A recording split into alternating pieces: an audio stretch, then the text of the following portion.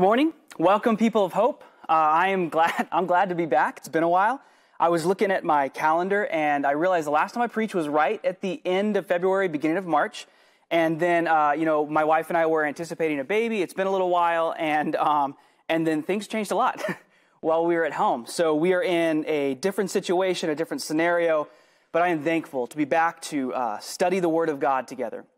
Before we get moving, I want to do a little family announcement, a little church family announcement. Hopefully it'll pop up on the screens here.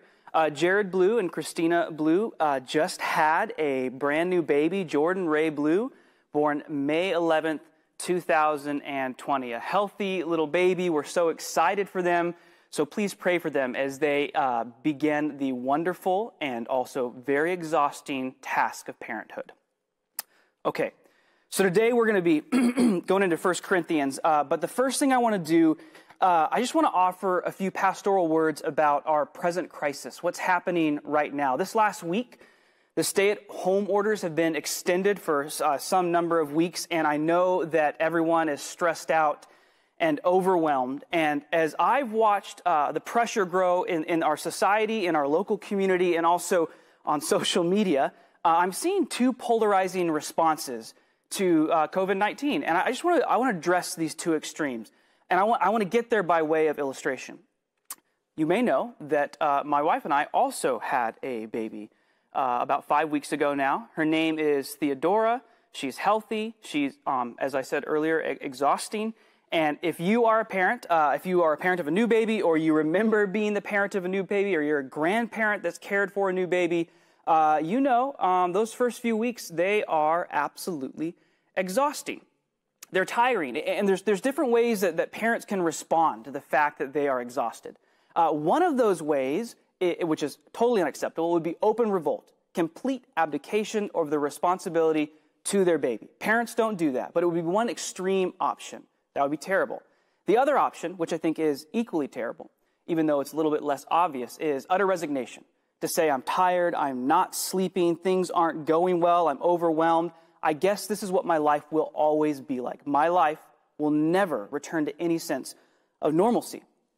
I'm seeing those two sorts of responses to the COVID-19 crisis, especially as we're asked to stay in our homes for a longer period of time. One of those extreme responses is open revolt, to say we've had enough, we're no longer going to listen to our governmental civil authorities, we're ready to go out and do whatever it is that we want, whenever we want. And I want to say to you that as the church, we have an opportunity. We have an opportunity to, as Paul commands, be obedient to our civil authorities and to be a powerful witness of sacrifice to the community around us. As far as I can tell right now, this is not persecution directed specifically at the church. It's hard for everyone, but it's not persecution, at least not yet. And because of that, we're called to be obedient and faithful witnesses. I don't want us to respond through open revolt. The other response, the other extreme that's like worrying me a little bit, is utter resignation.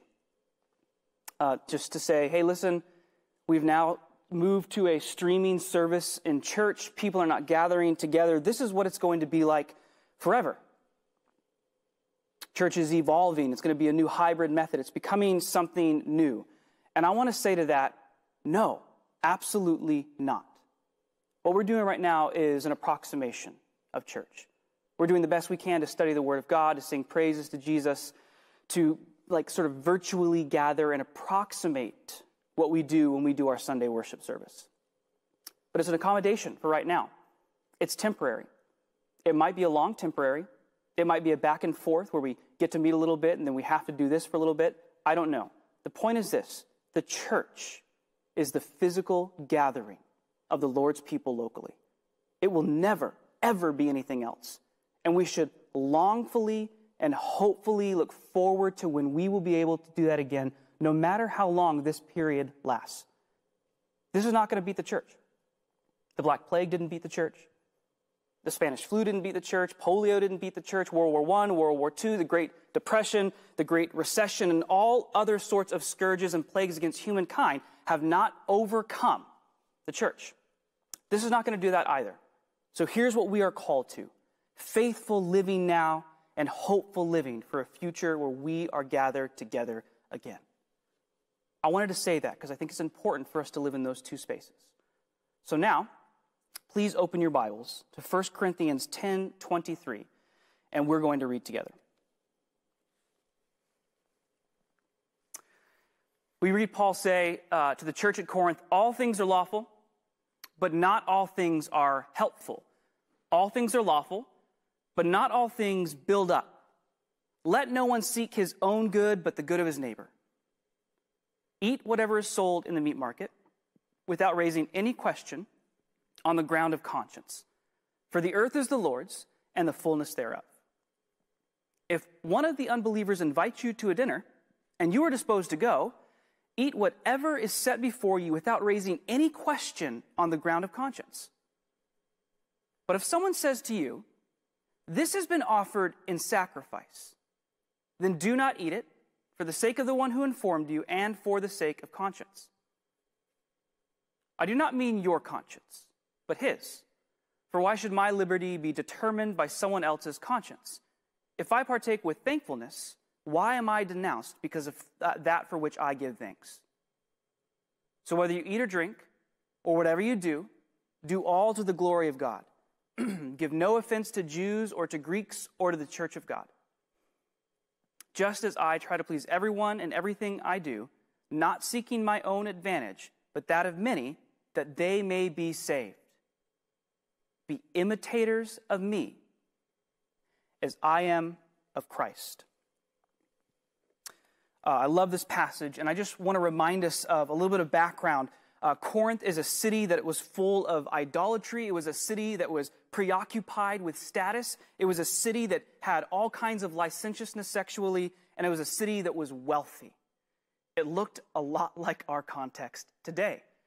And when we read about Paul's life, in the letter of Acts, we see that he goes into Corinth and he preaches the gospel. And as he preaches the gospel, former Jews and former pagans become Christians, and a church is born in that city.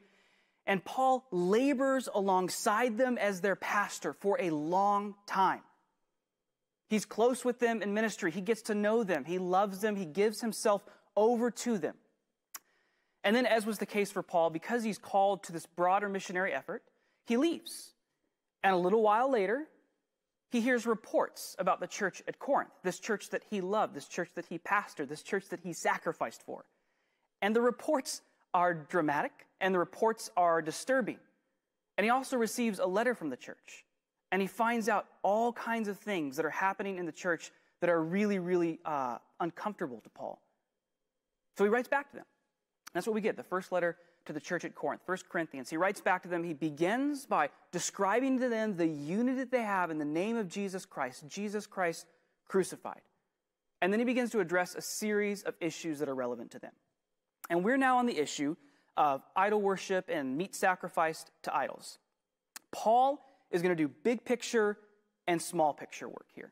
He's going to do big picture work and small picture work. He's going to get into the weeds and talk about all kinds of details that are going to be really helpful and really pastoral.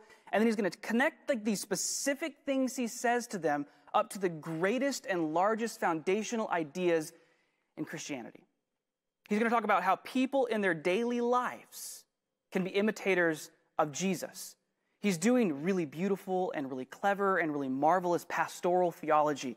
This week, as I was preparing and I was reading different commentaries and diving into the Word and thinking and praying and reflecting on what Paul had to say, like I was pastored by Paul. Really, I was pastored by Paul. My heart was convicted in certain ways. My heart was encouraged in certain ways. And my prayer is that this morning you will also be pastored by Paul. And here's the basic premise of these verses. The basic premise is that Christians have liberty. They possess this concept, this idea, this quality that is often called Christian liberty or sometimes Christian freedom. And here's what it boils down to. Christians have core central beliefs that are essential to them being Christians. But beyond that, there's a great deal of variety and flexibility. Christians are not told how to dress. They're not told what to eat. They're not told what their vocation must be. They're not told how they have to vote. Instead, there is a wide range of different beliefs when it comes to secondary issues. Christians have a great deal of liberty. Why? Because it is essential that Christians know that their salvation is dependent not on what they do, but on what God has done. That's why Christian liberty is important. So Paul is going to begin to work through some of these issues. And unlike Judaism and unlike paganism at the time, Christian liberty would cause this unique problem within the Christian church. And the unique problem was this. There would be two extreme responses to Christian liberty, two types of people. The first, I'm sure you've heard of before, is the legalist. The legalist would minimize the freedom that he or she has in the gospel. They would minimize it. They would have what we might call an overactive conscience. And what they would say is it's so essential that I do all of these secondary things. And then many of them would go a step further and say, and it's also essential that everyone else shares my same preferences. Someone who is a legalist ends up living a life that is marked by judgmentalism and moral arrogance. It's someone who does not take the gospel as seriously as they should. The second sort of person is the libertine. This is someone who maximizes the freedom that they have in the gospel, so much so that they exploit it or they assume on it.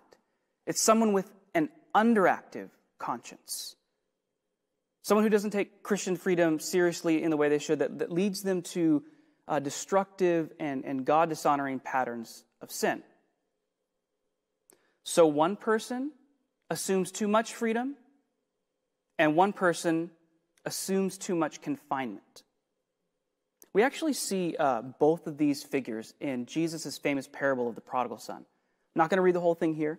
It's one of my favorite parables, and I'm sure many of you, it's your favorite parable. We know the story. There's the younger son. The younger son goes to his father, and he asks for his inheritance early, which was very dishonorable, but the father gives it to him, and the son goes off to a distant place. And while he's there, he lives a licentious, sinful life, and then things go sideways, and he loses all of his money. He's been the libertine, the one who's fallen into a pattern of destructive sin, so he goes back to the father in repentance, and the father receives him back. But then the story continues, and we see the other figure. We see the legalist. The father finds the older son who's pouting out in the shed, who's angry because the younger brother has come back home and received forgiveness in a way that seems unwarranted. And the father says to the older son, you've always been here. You've always had everything that I've had. The older son has become to assume that he is owed some blessing because of his own righteousness. We see the libertine and we see the legalist. We see both of these figures in the parable of the prodigal son. And Paul, in this passage, is going to address both the legalist and the libertine. He's going to jump back and forth. I'm going to try and carefully walk through with you when he's addressing one figure and when he is addressing the other. And really what this passage sort of centers around is not what is specifically right and wrong, although that does matter. It's more about how our actions affect other people. That's what Paul's primary concern here is, how our actions affect other people. Now, I want to just offer one warning. As I was preparing this week and I began to think about these two different figures, the legalist and the libertine, I'm like, which one am I? Am I the legalist? Do I not assume that I have freedom? Am I a little bit judgmental? Am I the sort of person that has moral arrogance? Or am I the libertine who falls into destructive patterns of sin, who assumes on the gospel, who exploits the gospel? And I think here's the important point that a conclusion I came to this week. I'm both. I am both brothers. I am ready to liberally excuse my own sin and legalistically accuse others of theirs. I am both brothers. It's so easy for me to read this passage and say, I only need to listen to the parts that address the legalist or the parts that address the libertine. But I want to take all of Paul's medicine. I want to hear everything he has to say, and I want the legalist in my heart and the libertine in my heart to be put to death. Paul does this in 3 stages. The first is this, the foundation of Christian liberty. The foundation of Christian liberty. Read again with me verses 23 through 26. All things are lawful, but not all things are helpful. All things are lawful, but not all things build up. Let no one seek his own good, but the good of his neighbor. Eat whatever is sold in the meat market, without raising any questions on the ground of conscience. For the earth is the Lord's, and the fullness thereof. Paul's opening line summarizes like the essential nature of his argument that he's going to run through the entirety of these verses. He says, all things are lawful, but not all things are helpful. He says again, all things are lawful, but not all things build up. Let no one seek his own good, but the good of his neighbor. Paul begins with a quote that probably the libertine group within the Corinthian church was saying. They were saying, all things are lawful. And it's a quote that Paul quotes back to them because he does agree with it. However, it is qualified. He says, all things are good, but not all things build up. All things are lawful, but not all things are helpful. And then he goes on to explain what he means. Do not seek your own good. Seek the good of others. See, holy living matters. Paul does want to communicate to the Christians at Corinth, and he has already in this letter, and he will continue to do so, how a Christian should behave, how they can live holy lives. But he is approaching this dispute between the legalist and the libertine on specifically the issue of eating meat in particular context, not from the angle of what is wrong and what is right. That still matters. He's approaching it from the angle of how do your actions affect other people? That's a really fruitful way to approach this issue. It's a really powerful way to approach this issue. He's saying to them, don't just ask if something is allowed. Ask if it helps other people. Ask if it's centered around other people. Ask if it benefits other people. Ask if it causes unity and not division. So here's the issue that specifically the church at Corinth was dealing with. The church at Corinth was dealing with the issue of meat sold in the marketplace.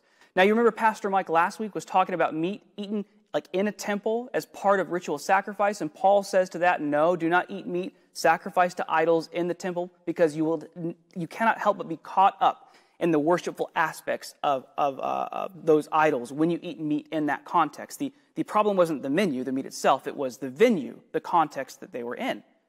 Now, a lot of the meat that was sold in the meat market in the city of Corinth, that was meat that was left over from temple sacrifice.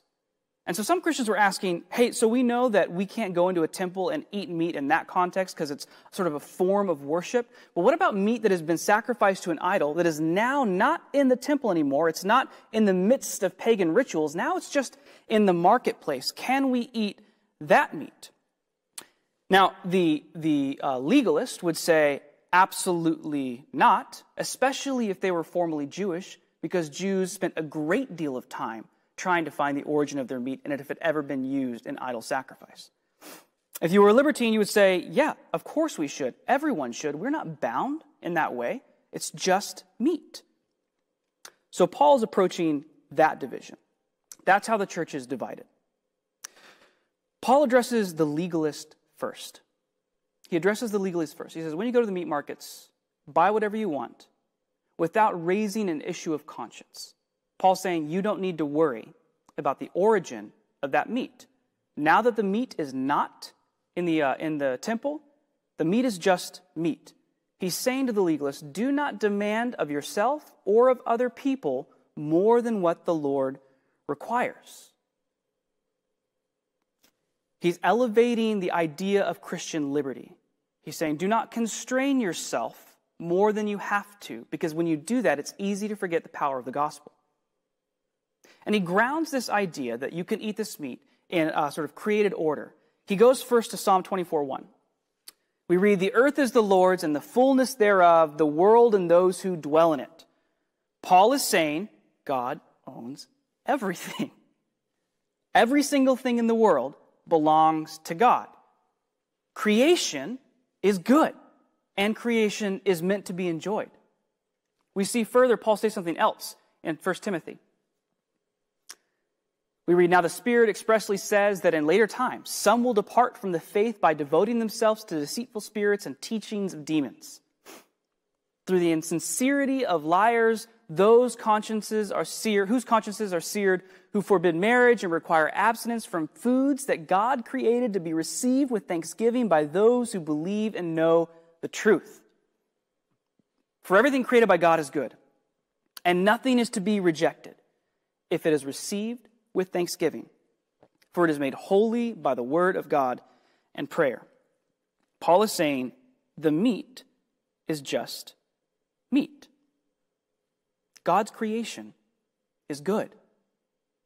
And Christians are not called to only one small sliver of human experience. They are called to enjoy a large part of God's creation. Paul is again saying it's not the menu, the meat itself, it's the venue where it is eaten.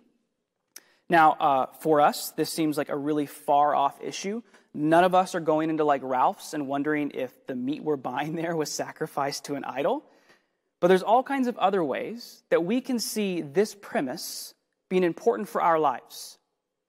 Medication is not sinful to take. Addiction is. Sex is not intrinsically evil. Adultery is. Money is not evil to have. But greediness is. We can eat food. We should not be gluttonous. You may remember Mike talked about this a little last week. It's not what you have, it's what has you. And a sign that something has you, a sign that some element of God's creation has been transformed in your brain from a good thing to an ultimate thing such that it is now an idol that you worship, is when you use that thing in a sinful way. The meat is not bad, but as a part of a ritual, it is bad. You should know that you are free. You have Christian liberty. You are able to experience all sorts of different things in this world. However, it is how and when and in which context you use them that renders them either holy or unholy. Paul continues now. He's not done. He has more to say. He's described to them Christian liberty, the freedom they have in the gospel. He's trying to anchor their hope in the work that God has already done, not anything that they can do now. And he moves on to the application of Christian freedom. Read with me in verse 27. If one of the unbelievers invites you to dinner, and you are disposed to go, eat whatever is set before you without raising any questions on the ground of conscience. But if someone says to you, this has been offered in sacrifice, then do not eat it for the sake of the one who informed you and for the sake of conscience. I do not mean your conscience, but his. For why should my liberty be determined by someone else's conscience? If I partake with thankfulness, why am I denounced because of that for which I give thanks? So before we dive into this section, I want us to remember verses 23 and 24. I'm going to read them again. All things are lawful, but not all things are helpful. All things are lawful, but not all things build up. Let no one seek his own good, but the good of his neighbor. In the first section, in verses 23 through 26, Paul is conveying that all things are lawful. But in this next section, in 27 through 30, he's conveying that not all things are helpful, not all things are beneficial. Paul is going to do this balance act between Christian freedom and Christian love, Christian liberty and Christian love. He's going to say, your Christian liberty, the great freedom you have in the gospel, it is constrained by how it enables you to love other people. Christian liberty is constrained by Christian love. And he communicates this by putting next to each other two different scenarios, two different hypotheticals. Situation one, you're invited to dinner. An unbeliever invites you to his house for dinner. He's like, if you want to go to that unbeliever's house and have dinner, go ahead. And when you go there, if he offers you meat, don't worry about where the meat came from. The meat itself is not sinful to eat. Don't raise an issue of conscience regarding it. He affirms the person's Christian liberty. And then he brings in scenario two, situation two, which is slightly different. He says, however, if you go to an unbeliever's house for a dinner and they offer you meat and someone announces to you, this meat has been sacrificed to idols, don't eat that meat. It's the same meat, but Paul is calling for a different choice. Same actual content on the plate, right? But he's saying in these two circumstances, you should do different things. In the second circumstance, someone has announced that this meat has been sacrificed to an idol. Paul says, don't eat it. He is not saying don't eat it because somehow the meat has been sort of contaminated spiritually with demonic forces. It's not about that. It's about how you eating that meat affects other people. He says, on the part of the one, or for the sake of the one who told you that the meat was sacrificed to idols, for the sake of conscience, his, not yours, don't eat the meat. There are at least 3 reasons why this could be the case. And this second scenario is a little bit vague. It's not 100% clear who is the one announcing that the meat is sacrificed to an idol.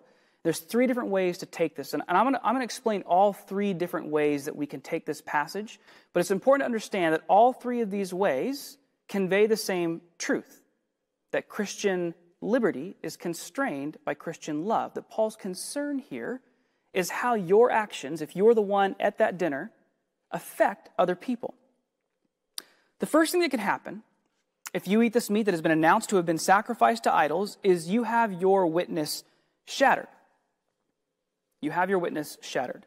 Let's say it was the host, the pagan host, that announced this meat has been sacrificed to idols. Well, a little bit of background history really tells us that one of the big tests of Jews being devoted to Yahweh was that they would not eat meat sacrificed to idols. It was a way of expressing their devotion. And a few centuries before Paul is alive, there's this terrible tyrant named Antiochus Epiphanes. It's a big name. Don't worry about it. He would roll through Jerusalem every now and then, and when he would try and force Jews to eat meat sacrificed to idols. And sometimes, when they wouldn't do it, he would kill them. And you have all these stories in Jewish literature around the time of brave Jews saying, no, we will not eat sacrificed meat, and then they are put to death, and it's a story about devotion to God. And it's very likely that people who were alive at the time would have been aware Jews do not eat meat sacrificed to idols, and probably would have assumed, along with that Christians do not eat meat sacrificed to idols. Otherwise, they are in some way, shape, or form denying Christ. It may be the case that this person invited you over to the meal, and now they're trying to trap you in a moral dilemma. Paul says, listen, if you're told by the host that it's meat sacrificed to idols, don't eat it. And if that's the scenario, not eating it conveys your devotion to Jesus, conveys your devotion to God, which is actually, in this case, loving your neighbor well. Because you're showing that person that you trust God more than you trust yourself. That's the first way this could be taken. Another thing that could happen is a believer is offended that you ate the meat.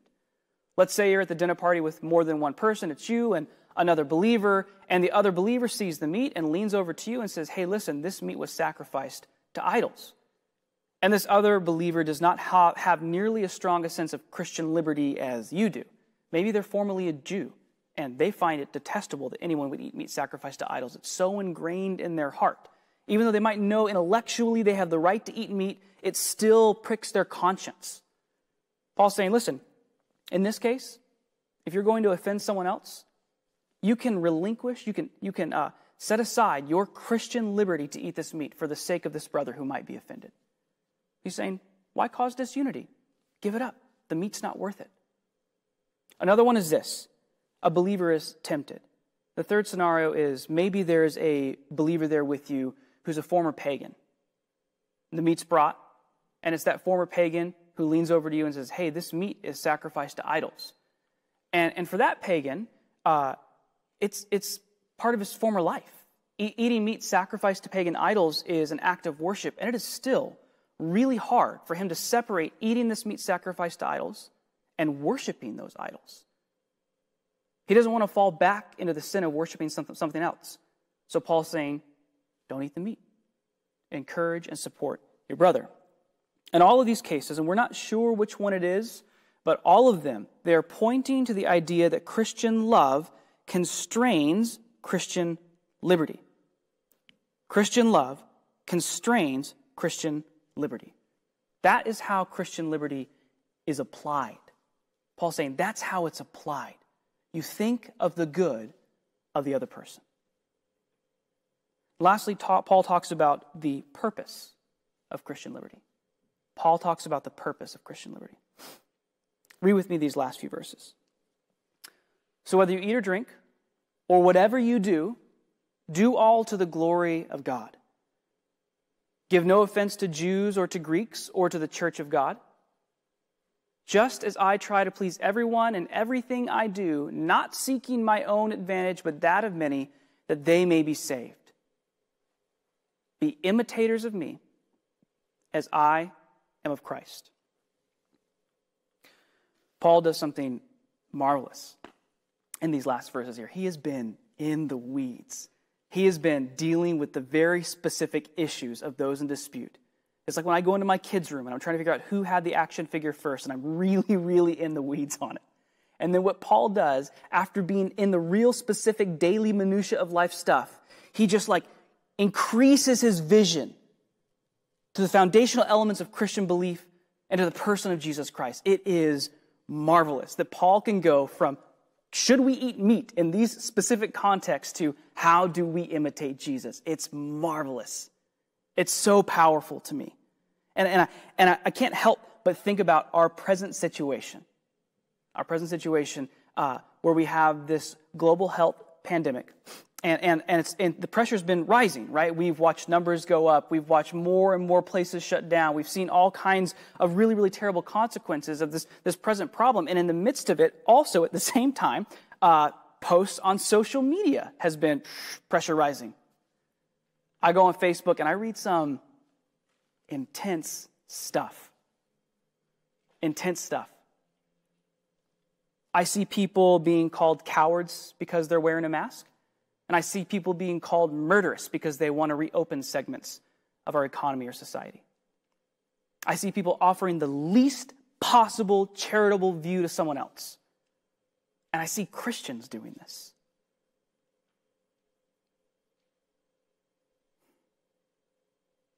I just want to ask this question.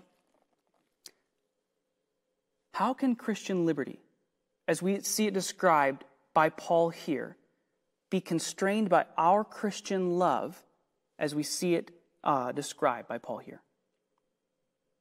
Do I have the right to my view on this pandemic? Yes. Do I have the right to express my view on this pandemic? Yes. Do I have the right to do that at the expense of my brother's well-being? No, I don't think so. Or if you do, it should be constrained by Christian love. What if people looked in on our social media and they saw Christians who disagreed on the secondary issues, but then had beautiful unity such that they could say, oh, these people, they loved each other. Not giving up your views, but giving up your rights around those views. Here's 4 diagnostic questions. Just 4 questions we can ask in our daily lives in small and big decisions. All of these questions are not me-centered. They're not how much can I get away with or what's technically okay or anything like that. They're very specifically how our choices affect other things. And secondly, you have to ask all 4 of these questions. Because if you only ask one and not the other, you're really actually not asking any of them. You can't love your neighbor and without glorifying God. And you cannot glorify God without loving your neighbor. So these 4 questions. The first one is this. Does this glorify God? Does this glorify God? Does it honor God? Does it declare that God is great? Does it express my trust in God? Does it say that He is worth worshiping? And then Paul, he's saying this, like we can see this, he goes, whether you eat or drink or whatever you do all things to the glory of God. Whether you eat or you drink or whatever you do all things to the glory of God. Paul's saying, hey, listen, I'm not just talking about meat. I'm talking about everything. I'm not talking about a short period of time on Sunday. I'm talking about the whole week. He's saying every aspect of our lives, they should glorify God. I think, for me, when I think about this passage, I always think of something that John Piper said, and it's not something that I came up with. I just think it's so helpful. He says, God gives you money so that you can show the world that money is not your treasure, Christ is. He says, God gives you sex so you can show the world that sex is not your treasure, Christ is. The things that we have in this world that have been given to us that are good and that we have the right to partake in, they should be used to glorify God. That's the question we need to be asking. does this choice, does this decision, does this lifestyle, does this whatever glorify God? Paul says, whatever you do, bring glory to God. Second question, does this build up others? Does this build up others? Paul continues, give no offense to Jews or to Greeks or to the church of God, just as I try to please everyone in everything I do, not seeking my own advantage, but that of many. Paul's saying this is a fundamental question. Does this build others up? If it doesn't build others up, by the way, it doesn't glorify God. Now, I think there are things that we can't disagree over and still call each other Christians. We can't disagree on the resurrection of Jesus. We can't disagree on the authority of the Bible. But there's a whole world of things that we can disagree on. And one of the questions that you need to ask, that we need to ask when we make statements, when we put social media posts up, when we hang out with people and spend time with people is, does this build the other person up? Am I building someone or am I destroying someone? And part of the way we build other people up is we relinquish rights that we have so that they might be encouraged and built up and helped. Third question, does this bear gospel witness? Does this bear gospel witness? Paul continues. He says, I try to please everyone in everything I do, not seeking my own advantage, but that of many, that they may be saved. That they may be saved. What is the point of it? Paul's saying, not only do you build your brother up, but your behavior as one who lives a self-sacrificial life, relinquishing your own rights on behalf of others is something that communicates the power of the gospel to other people. It's a witness. You're saying something else matters more. Something else matters more than me knowing that I'm right. Something else matters more than me being wealthy. Something else matters more than me being successful. People are attracted to devotion. People are attracted to devotion. Does our lifestyle make people listen or make people laugh when we talk about Jesus? Lastly, he says, imitate me as I, Christ. Does this imitate Jesus? It's a masterstroke on Paul's part. He's like talking about meat sacrificed to idols, and whether it's in the marketplace or it's on a plate, and it's really specific and it's an everyday thing, and then he works his way all the way to Jesus, and he says, listen, the choices you make, whether you eat the meat or don't, is it you imitating Jesus? He says there's a model. There's a model for how we live our lives. You know WWJD? What would Jesus do? I don't really like WWJD. I'm sorry if you guys are like wearing WWJD shirts right now or bracelets and you're like taking them off. Just relax. I don't think we should do WWJD. What would Jesus do? Because it pushes us into the realm of speculation. What would Jesus do in this situation or that situation? Instead, we should ask, what did Jesus do? What did Jesus do? Because that presses us into the Word of God. Paul's saying, what did Jesus do? How do you imitate Jesus? What did he do? Well, he was in the very form of God, but did not consider equality with God a thing to be presumed upon, so he emptied himself, taking on the form of a servant. He walks a humiliating road to a humiliating cross, and we ask this question, would Jesus stand on his rights? And the answer is no, he died before he stood on his rights. Jesus lived a life of self-sacrifice, not a life of self-assertion. His love constrained his liberty. Paul says, imitate me as I, Christ. And apparently the Corinthians didn't fully grasp this because he says something else to them in his second letter. I want to go there now. I want this to be something that we end on. He says to the church at Corinth, the second time he writes them, but we have this treasure in jars of clay, to show that the surpassing power belongs to God and not us. We are afflicted in every way, but not crushed. Perplexed, but not driven to despair. Persecuted, but not forsaken. Struck down, but not destroyed. Always carrying in the body the death of Jesus, so that the life of Jesus may also be manifested in our bodies. For we who live are always being given over to death for Jesus' sake, so that the life of Jesus also may be manifested in our mortal flesh. So death is at work in us, but life in you. This should be our collective testimony.